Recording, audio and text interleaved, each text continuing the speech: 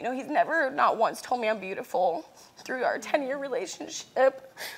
Like I said, we've never been on a date. He's never like called my dad and said, you know, can you please watch the kids so I can take Christina out? Troy, When that's they're, true? Yes, to an extent, but I think a lot is left out in the aspect of it kind of goes back to my working, and my working shouldn't be my excuse, and I should do more. But we've been kind of in this build mode in our relationship for 10 years now. You know, we started with nothing, you know, and it's really been like a mission to reach goals, you know. But just because you're building doesn't mean you can't tell your wife she's beautiful.